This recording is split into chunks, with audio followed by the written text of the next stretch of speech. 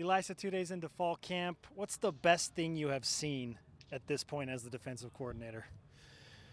Oh, the food's been really good. A lot of broccoli and protein. It's been good. Hard to argue with that. Yeah. Broccoli, really? Yeah. You don't like broccoli? Well, if I have some lemons. Yeah, I guess. I've never tried that. Try it. Yeah. It's not really about taste after a while. It's just really about getting the right nutrients and protein in your body, right? This Not just interview, blend it is up. off to an amazing start. Tree bark. Tree bark, whatever you have to do, you just got to munch it down and get out of there. You and your kale and quinoa. Come on, man. No, but what is the best food for your defense? You're like, okay, I want these guys to have great protein. I want them to have energy. What's the food that you're like, okay, we got to eat this? Ooh, I don't know, that's a hard one, man. Peanut butter and jelly sandwich, probably. Classic. Yeah, you just got to go with the old school. I mean, they're all used to it, right? Who doesn't eat that when you're young, right? Open up your lunch sack and it's there. So something they're familiar with. All right, this segment on nutrition brought to you by Ilaisa Tuiaki. Mild disappointment when I opened it up and it was PB&J. I don't know about you guys, but anyway, like, oh man, again? I love peanut butter and jelly. It's tough to tell like what your team is capable of so early in camp, but I mean, when you're trying to pick out positives and you're gaining energy and you're looking for good things that you're seeing from your players, what are you seeing? They're playing hard. You know, they're playing hard, and having the veteran group back is really it's been really good for their confidence. And the young kids, I think, are coming along quickly. The learning curve is really good for them. But they're playing hard, you know, and that's always a good thing when you're talking defense. How much do you pick up where you left off last year versus there are new guys that weren't a part of that defense, and you have to get them reps and teach them the defense? It's, you know, the game has so many nuances, and especially certain positions, you know, playing corner for like Keenan Ellis, who was a receiver and quarterback and a skilled player in high school, and come play corner. I mean, it's a whole new ball game for him. And so I'll just learning all the nuances of where to align, you know, where their eyes are, you know, down and distance, all that. Now everything really becomes overwhelming. And it's the same thing with, you know, some of the young D linemen. It's you know, what's a down distance? Well, I don't know. I was just really trying to get aligned, you know, and so they're just getting them to kind of get it and feel comfortable with all the nuances of the game is really it. So we've been trying to keep it simple for them and just let them play fast. How comfortable do you feel as the defensive coordinator at this point last year to this year? Wait, about me? Yeah. Oh, I feel better. Last year was, you know, a lot of late nights staying up, just kind of questioning myself and all that. But I mean, and I've always had you know, good staff and obviously a really good head coach and people to bounce ideas off of, as well as just kind of you know, validate some of the thoughts and ideas. And so, you know, having last year under our belt and coming back this year with the kids feeling as confident as they are really makes me feel good. How much more advanced is your playbook this year versus last, or do you keep it the same, or do you even simplify it more? You know, we try to keep it simple, whether we're changing it or not. And there's a couple of things that we changed that we like better, and some things that we left the same. You know, but it's all really about having something that you're really good at and having a good change-up. You know, and so that's really, we're just trying to keep it as simple as possible. Keep the change-ups good enough where we can still throw offenses off and make things look the same, but actually do something different and really keep it simple for the kids. Sione Takitaki spoke with the media yesterday and kept reiterating, I'm just so blessed to be back. I'm so glad to be back, and talked about how he had to watch BYU from his couch last year and how hard that was on him. Having him back on the field, what does that do for your defensive line? I mean, it adds a great kid, you know, a great kid, passionate leader, but also he is really fast off the edge. And so, you know, and I as a coach, you appreciate a kid that's been through something like that. You know, he's so grateful. He's really pays attention and you know, goes the extra mile to do things just because he appreciates it more. You know, I think there's something to be said about kids that appreciate things. Even when you're recruiting, you know, kids that come back that have been here and also kids that you're recruiting, just kids that appreciate things work really hard. How do you see this team matching up in terms of what you ID'd last year as the top two things on defense? Points allowed and turnovers. How do you feel about this group?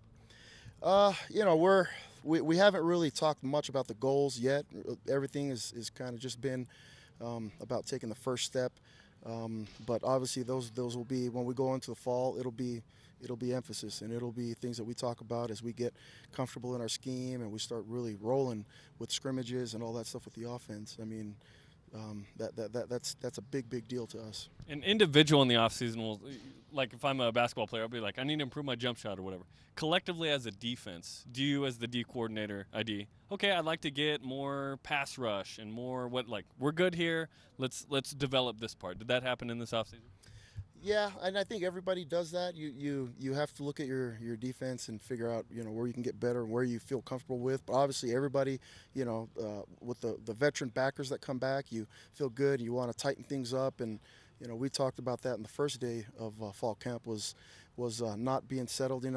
Being a person that's humble enough to be developed, and that's you see a lot of kids that you recruit, and I was thinking about this about the summer. You see a lot of kids that you recruited that all of a sudden disappear, right? Like you go to a program, and whether yours or whatever, it's a kid starts to disappear because they were a highly recruited kid that just never continued to be developed. And so, like Fred Warner, for instance, right? Really good backer. I think there's a lot of talk about him as a legit NFL guy. And it's continuing to be developed, continuing to be humble enough to listen and know that there's things to work on. And I mean, you never be good enough, and I think as long as you have that attitude, you'll always get better and just, grow.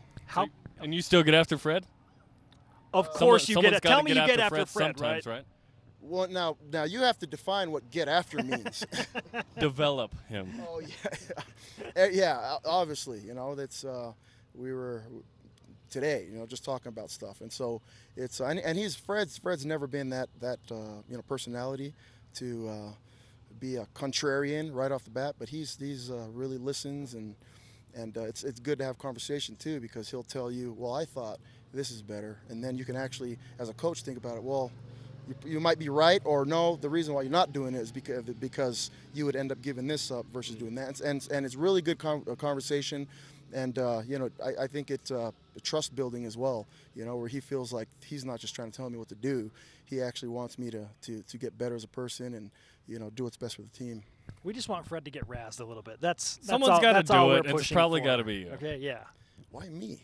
You're the defensive coordinator. I don't know if you knew this. You got to give it to Troy. Let Troy do it. Okay. Troy will do it. Okay, so channel that through Troy. How close to establishing a depth chart for the fall season are you at this point? A lot of young kids are playing right now, and like I was telling you right before we got here, it's for the D-line, it's fake football. We don't have pads yet, and you can't really. Some guys are kind of slipping off blocks and really getting in the backfield and like, oh, dude, I'm disruptive.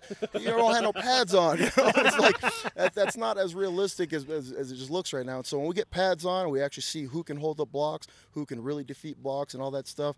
We start to develop something there, and the secondary and some of the young kids there at the backer group, it's really just how fast they get the scheme and move around, and we'll see.